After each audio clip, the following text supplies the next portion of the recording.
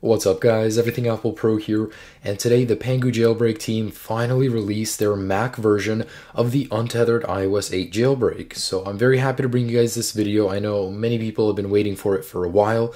So in this video I will be showing you how to jailbreak untethered on iOS 8.0, 8.0.2, and 8.1 your iPhone 6 Plus, your iPhone 6, 5S, 5C, 5, 4S, iPad, all the way down from the iPad 2 to the latest iPad Air 2, including all the mini series and the iPod Touch 5th generation. Now, the great thing about this is that this latest jailbreak includes everything, all the latest fixes, all the latest changes, so you're pretty much getting the most optimized and best iOS 8 jailbreaking experience.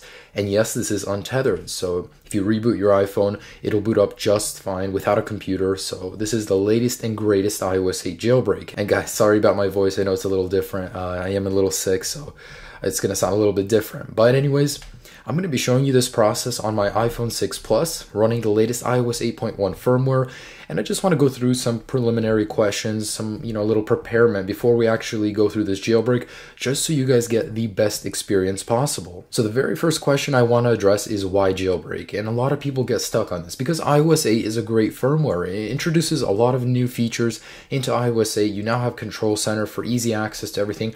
Why would you need a jailbreak? Well, a jailbreak is more than just adding features. It changes the look and feel of your device to something fresh because your device is usually so locked with Apple's ecosystem. The only thing you can really change now in iOS 8 is the keyboard and notifications. You can add some widgets here, but besides that, there's not much you can do. Well, with a jailbreak, for example, you guys can change the system font. Just such a small little tweak can change the look of the device from, just the home screen to the entire look and feel of the device. Also transitions, this is just a couple things, but these little things do change the look of your device, how it feels, how it works. There's so much you can do. You can add functionality. You can change so much on your device. It's really cool. And with iOS 8, there's a lot of developers that are jumping on board and introducing a lot of cool things. For example, on the iPhone 6, you can enable rotation, whereas it was only available on the iPhone 6 Plus. Just such a simple little thing, but it can change the look and feel of your device dramatically. Well, is iOS 8 jailbreaking legal? Absolutely. It's still protected by the DMCA Act, so it's 100% legal. You don't need to worry about any legal issues. Is it safe? Yeah, absolutely, it is safe. Now, the only reason I would add a precaution to jailbreaking is if you're running an older device and it has a ton of data on it, then it might, you might see a little impact in speed, but generally, jailbreaking is very safe, very stable, and it won't impact the speed of your device at all unless you have like 20 tweaks running simultaneously.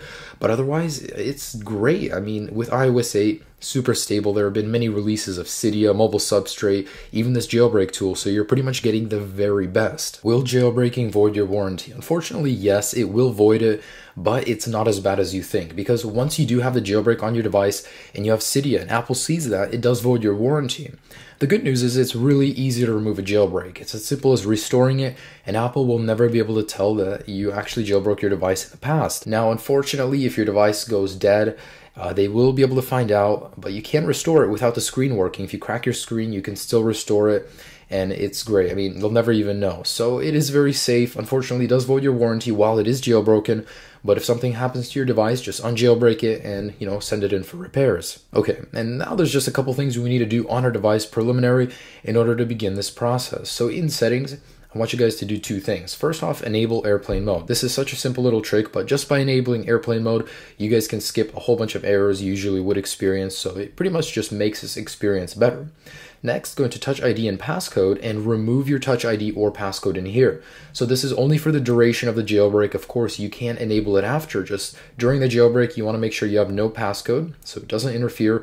And iCloud. Sign out of iCloud, remove Find My iPhone. You don't want to do this jailbreak if you have either one of those enabled. So if someone else is signed into it, make sure that they're signed out of it and then go ahead and go through this jailbreak. Now, you can still do it with the jailbreak, I would recommend removing iCloud because it does interfere in some instances. Anyways, so that's pretty much it. Now our device is prepared. Let's go ahead and head over to our Mac or Windows computer. Either one, it does work. And let's go ahead and jailbreak iOS 8. Okay, so you guys want to make sure to plug in your device to your computer and you want to download one thing, and that's just the Pangu application. And I'll have links down below in the description to where you can download it directly. So in here, right click on it and select open. And if you're on a Windows computer, you want to right click on it and select run as administrator. Anyways, select open. And now we get this beautiful interface for Mac. I'm glad we waited because you could get everything, all the latest fixes in this one release. Anyways, it's as simple as selecting Start Jailbreak. Make sure you did all of those things that I did tell you. And one more thing is in iTunes, you guys want to go and back the device up. So in iTunes, you guys just want to select backup now to this computer. So just in case anything goes wrong, you have all of your data backed up. And, the chances of something going wrong aren't very high, but you never know what could happen.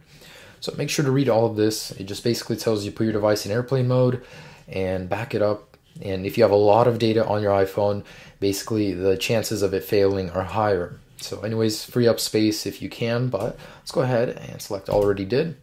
And the jailbreak will begin. So I'll stick with you guys just so you know what's supposed to happen, what should I know. For new people that are new to jailbreaking, this can be kind of stressful. It's an expensive device, so I will be here through the entire process just to let you guys know what should be happening and what shouldn't be. But generally, I'm sure you guys will have a great experience with the jailbreak. There's just so much that's already come out with iOS 8 that you can do, and there have been a lot of cool tweaks, and I have videos that you can click on and watch all the latest tweaks that you can install immediately after doing this jailbreak because there's already so much support. And one of my favorite things is emulators.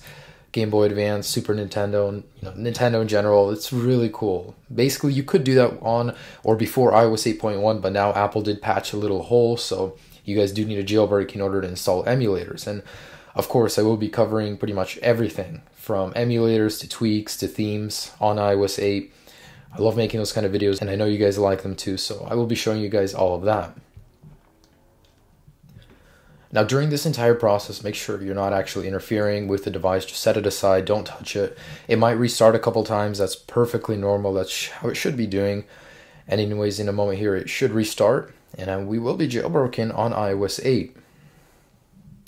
Now, for the people that have already jailbroken, there's no reason that you need to redo the jailbreak. If there are any updates, they'll be in Cydia. Just go into Cydia and refresh, and you should see all of the latest jailbreak updates in there. But anyways, my device is restarting right now. And on our springboard, we should have Cydia. Cool. So you'll see Cydia and that blue Pangu icon. This is basically just another way to manage some stuff besides Cydia. Anyways, in Cydia, open that up. It's going to take about 5 minutes to set up. So just open it up, let it load. And in a minute here, I'll be right back. All right, so my iPhone has restarted. And now, if you guys go back into Cydia, you should be able to open it up. Now, the first thing you guys want to do is go into Changes and hit refresh. So any of the updates that you do see in here, you want to immediately update to. And if there are any, usually they will ask you to restart your device. In the moment here, looks like I'm already up on latest everything, so that's cool. Anyways, guys, if you're wondering what to do from here, I'll have some videos down below you can click on that'll tell you a lot about jailbreaking iOS 8, what you can do, but there is so much you can do. I mean, if you're on Verizon or any other carrier that charges you for tethering, there are several tethering tweaks that'll allow you to get free tethering. You can change the look of your device with themes, tweaks, the functionality, just change up a lot of things, pretty much free up what wasn't able to be freed before. So jailbreaking in general, there's so much you can do, and if you guys subscribe, I will be showing you pretty much everything that there is, all the cool things. So that's pretty much it, guys. You are now jailbroken on the latest iOS 8.1 firmware, and just as a little warning, iOS 8.1.1 is coming out very soon.